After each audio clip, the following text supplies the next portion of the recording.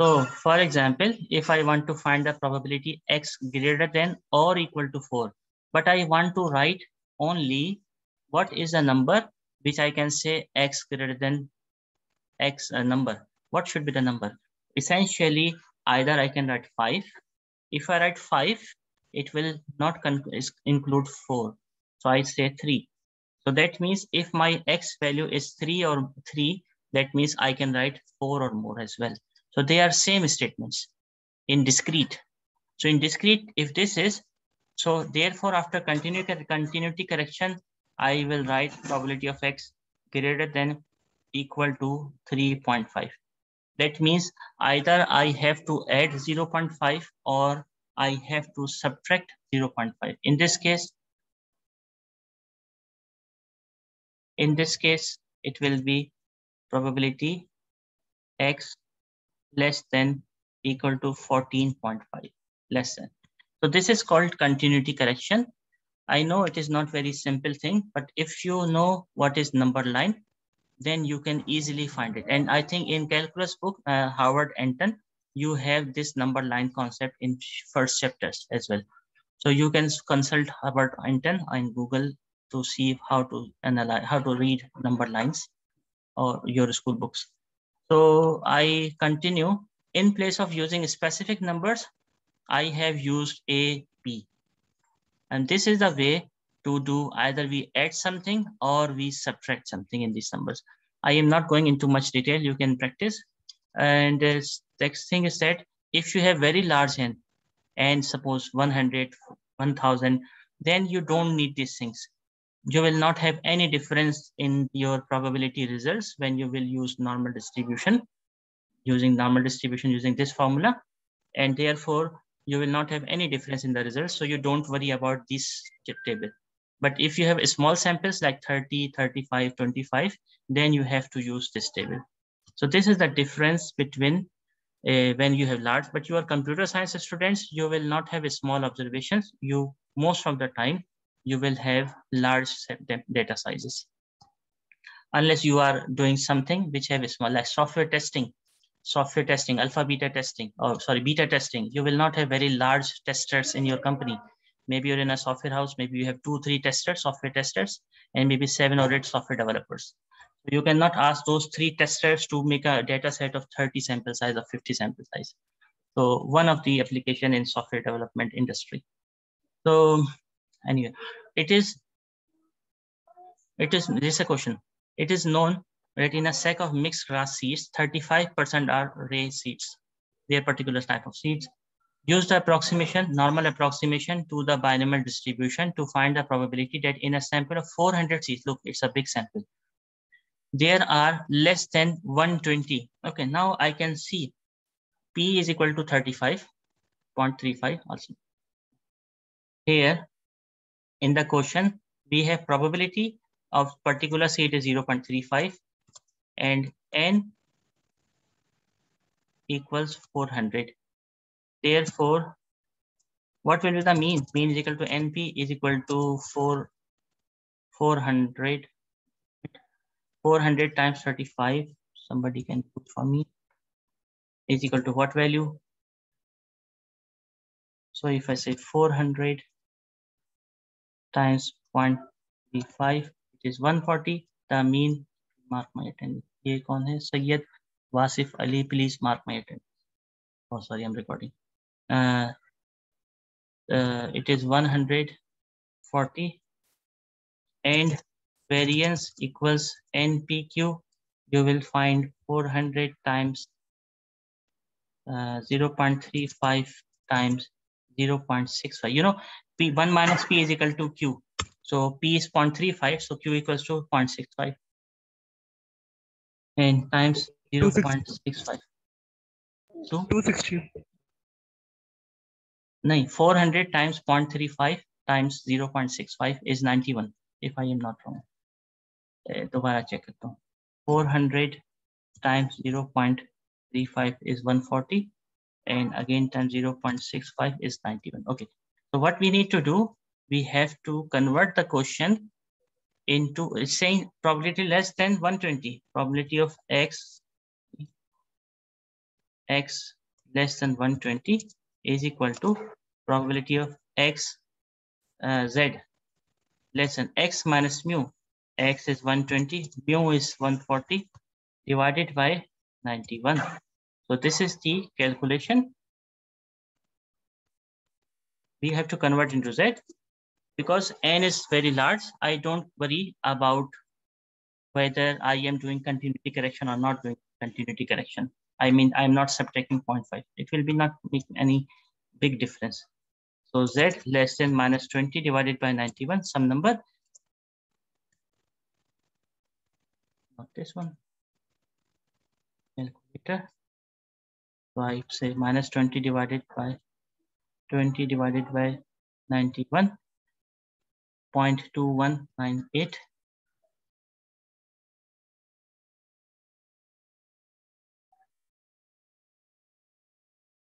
2198. 22.219. Okay. 219. So yeah, we cannot have this liberty. We can have 0.22. So if I go to the here below minus 0.22 and I calculate, so it is 0.4129. So this probability is minus 0.2149. So you can see we can do probability with this formula as well. Because sample size is 400, we don't need to subtract 0.5 or add. Less than 120 means equal to less than equal to 119, 119.5. Even if I do this way, it will be in place of 20, it will be 19.5. So if I calculate again, 19.5 divided by 91, 0.21978 something, similar answer. So you will not have any problem if n is large. You will have the same probability value using Z table. So this is continuity correction when n is 30, 25, 35, and so on. So you can try this. Oh, I have solved it, sorry. So you can do, I did solve by continuity correction as well. You can try this way. You can try, you can use this question and convert this into Z and answer, get the answer. And also try with using 120 and 150 here and try the answer. You will find there is no difference, or maybe fourth place is different. We don't care too much. Last thing is that when Poisson distribution can be converted to normal distribution, it says that when lambda is more than 20, then the Poisson distribution can be replaced by a normal distribution.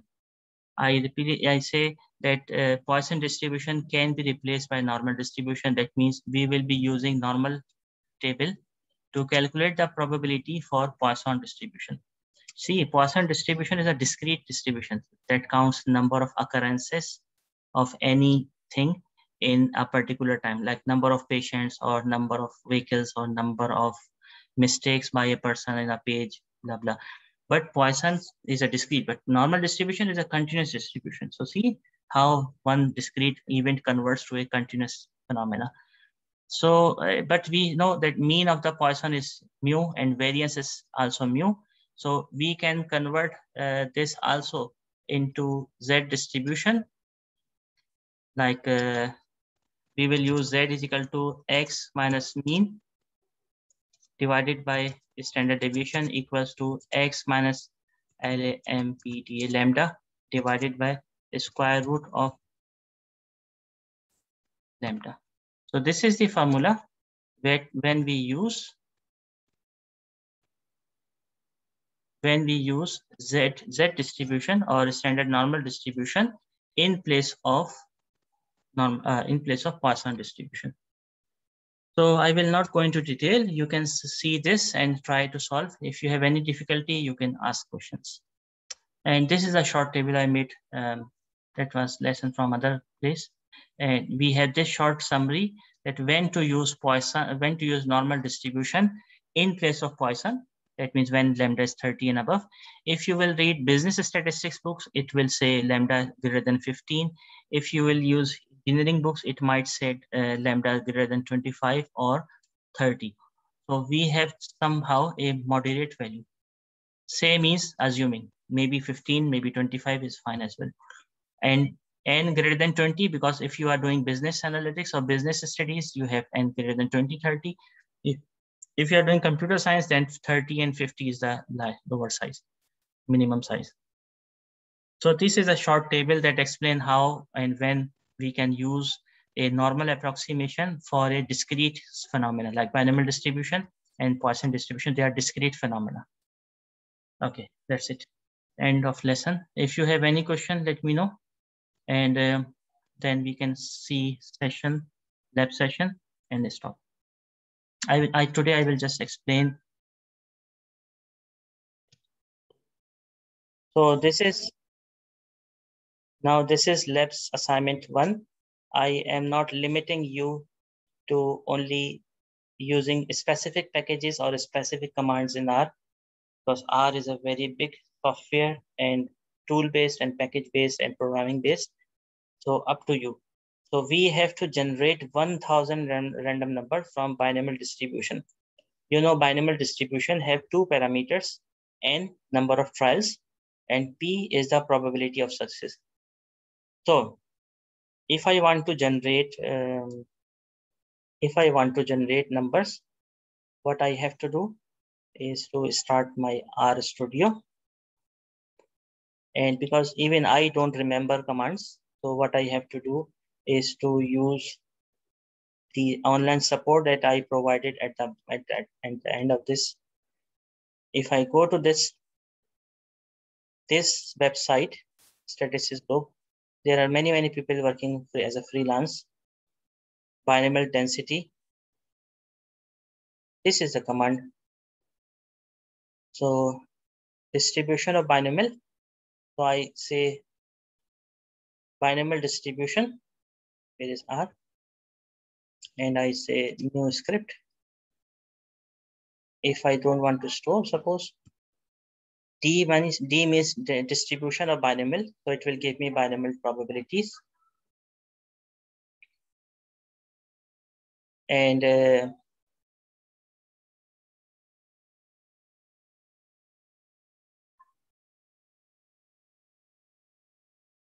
we can apply that even if like 1 minute. There is a simple one command as well. If I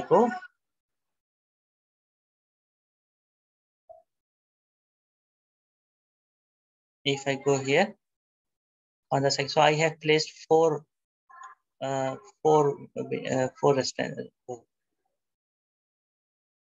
R binom. This is a simple command.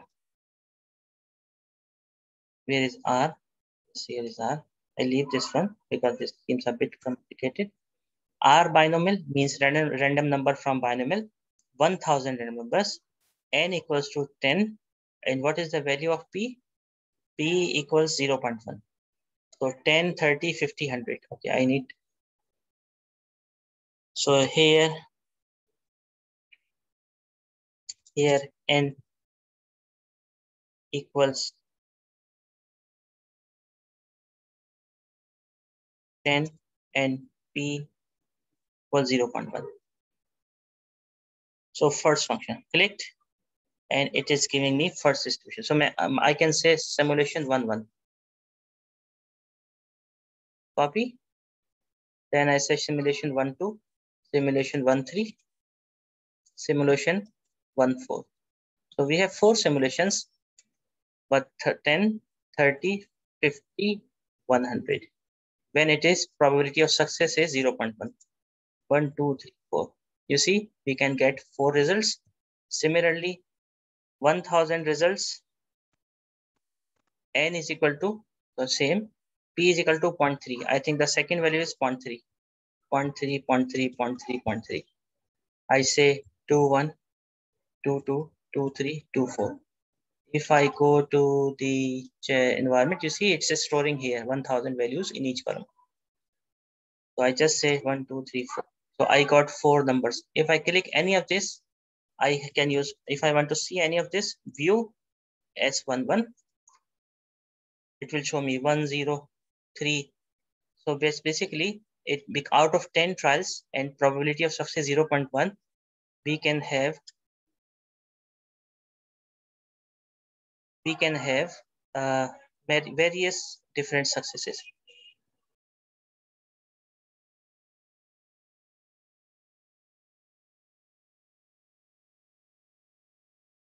Can you hear me? Because I am okay.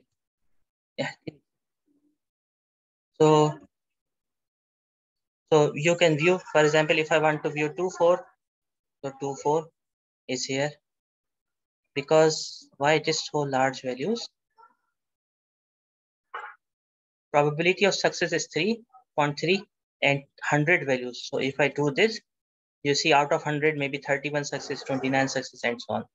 So we have different number of success. So you need to change 0.3 with 0.5 and 0.7 again. So you can simulate all these values. So this is part 1 of this practical. You will have total 16 values, 16 simulations, 4 types of N and 4 types of P. You will have 16 simulations. Then you will see what is the impact of sample size. Like if I have sample size 30, if it is 10, 30, 50, 100, how the size of the number of successes changes.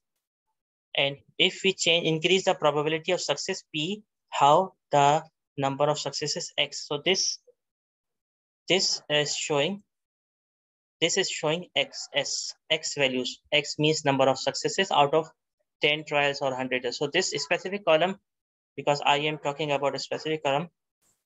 Oh, simulation. Simulation stands for generating artificial environment. You can say virtual reality. Virtual reality is the field where you generate artificially any natural thing. Like we have seen artificial flowers, artificial like images. So like artificial human being, like robots. So there are artificial intelligence where you mimic that human intelligence into animals and plants and robots. So this is all simulation. Everything is simulation. Plus simulation is the field that gives you the power to test any phenomena without physically doing it. For example, if you are constructing an airport, you don't have to first make the airport and then test it. You can do everything in simulation. So every engineering, medical, social science problems, they solve it by simulations. Even transport, logistics means supply chain management type things. All of this also first simulated in the labs and then they are implemented. Otherwise, nobody will invest money to a failed project. So they simulate it, which is like only 1% to 10% of the total cost. It's a very, very big field and it's used in everywhere. Even the programming languages and the hard disk that you are using, they have random number simulators or generators to store data and retrieve data from your hard disk. So it's a big field. You can see it's a lot of it. Virtual reality, augmented reality, artificial intelligence, they are all some of the fields. Okay, then we have compute mean and variance. So easy. So for example, what is the mean of S11? It's this. What is the variance of S11? It is this. You can do it for every variable, or you can also do summary. No, it's not giving you values. So you can do mean and variance each for each of this. You can store all these answers into a single data frame as well. And then you can find the mean variance directly for all the values in the data frame. Plotting, I make you free. You can use any package. Like you see, this is ggplot. You have to do maybe 30 or 30 minutes to 1 hour study on what is ggplot. You can do this type of overlapping graphs. You can do any type of plotting. Like you can do this type of plotting, simplest one. So, and this type of cumulative function plotting. I mean, it's up to you how much time you have, you can put on your study. The more time you will put, you will get more better graphs. Like this one, p is equal to 0.2, p is equal to 0.5, n is equal to 100. So for each sample size, like 10 and 10, you can see different values of p, 0.1, 0.3, 0.5, 0.7. You can plot them like this. Is there any command for this? Yes, there is a command for the ggplot, and this is the command. And you can have 2 plots or maybe 3 plots. See, it is showing 2 different plots, and the merging is represented by a high green color, the more green color. So I have given you some links, simple links. If you want to study more, you can do more exploration. But if you want to complete this assignment only, not beyond this, then you have simple. So look, this is also ggplot with dark colors. The command is bigger. So if you want to study more, you can do exploration. So it is more exploratory rather than limiting you. Second question will be about Poisson distribution. Like binomial command, there is command for Poisson distribution as well. You can use the Poisson distribution and simulate random numbers, same like we did for the binomial distribution. So first 3 parts are about binomial, and last 3 parts are about Poisson distribution. One thing is that, you know, mean is equal to NP. Now it's a problem. The problem is that we have 16 different answers here. 4 from here, 4 from there. So what is possible? You can assume, suppose n is equal to 30 here. Comments. Assume n equals to 30 and p equals 0.5. So don't go for all results, just go for n equals 30 and p equals to 0.5, and compare the results and find the mean and variance. After finding the mean and variance, then you can compare with the simulated result. So mean is equal to NP. 30 times 0.5 is 15, and 15 times 0.5 is 7.5. So 15 mean and 7.5 variance. And corresponding to this, it will be the third simulation, ninth simulation from your exercise, ninth simulation, or maybe whatever, where n is 50 and p is equal to 0.5, and you find the mean and simulated mean and variance. How do you find the simulated mean and variance? I just explained you that if it is a simulation like 50, and suppose I copy it from here. Suppose this is this part 3. So it's R bin 50.5. Yeah, you have to change this comment if you like. I made this comment, so this is not here. So you can type comments by hash sign. Okay, so I did this, and then I can find the mean and variance.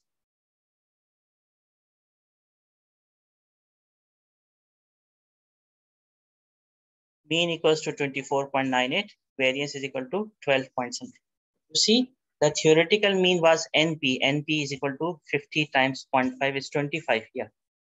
So theoretical, just to show you, theoretical mean is equal to NP is equal to 50 times 0.5 is equal to 25, and theoretical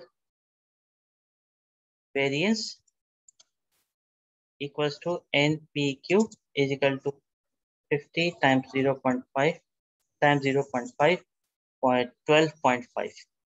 So how much different they are? You see, this value is 24.98.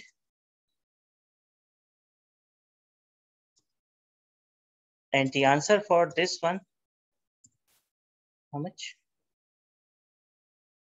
12.7. 7149. See how close they are.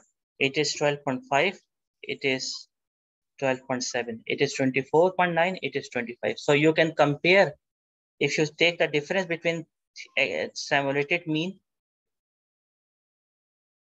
and theoretical mean, 25 minus 24.982 minus 25, it is called bias. Bias means the difference between theoretical mean and actual mean and the simulated mean. Did you find any difference between empirical mean simulated and the actual mean are NP and NPQ? So you will find, yeah, there is some difference, very minor difference between theoretical and simulated mean and variances. This is the assignment, just practically. Graphically, it's up to you how you want to present them. And some of the references are here. Is there any question, any comment? कोई issue हो आप can ask on the as well if you have any confusion. Okay, that is all for this week. You need to consider how to submit the assignment. Good question. You can create all this code, and I don't know you people are using GitHub repositories. If you are using, that's good. If you are not using, then you can just simply complete this assignment and send the PDF file. How to do PDF file? So I think last time I explained, file, new, R Markdown. R Markdown is a notebook. I open this.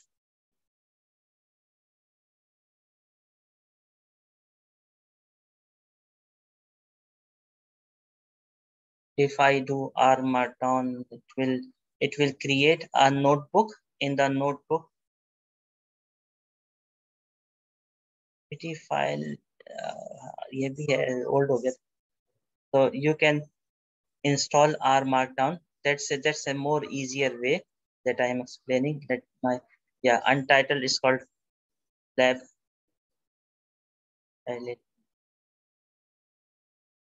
assignment 01 and your name here.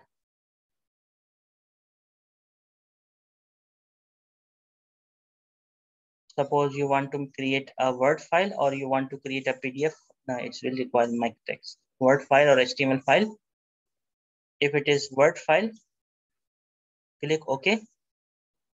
You will find cell, and here you will paste all these commands. You can paste cell by cell. You can paste all in one. And if I paste everything here and Control Shift Enter,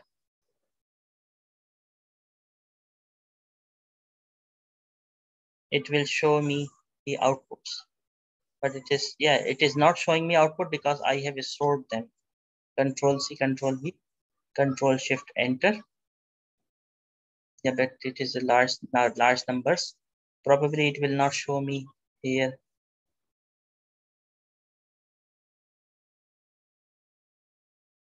So if I just limit myself to this point, see, it is showing me all the numbers. You don't have to print all these numbers in your Word file. Okay, then file, KNIT, knit document, and this is assignment 1, section A. If I say store this on the desktop, and I say save, you will see Word document. In the Word document, it is showing me only those things that I asked for printing. If I ask to print the commands as well, it will show me the commands as well. So if you want to try it this way, or if you want to try the copy paste from R to PDF, you are free to do any of these two. Because I don't want to limit you, but it's better to learn how to do R Markdown. Okay. Please mark. Anything, any questions? Then we finish for today, and you can submit in 1 week or 2 weeks time. Not limited, but assignment is due today. Okay, thank you very much. End of lesson.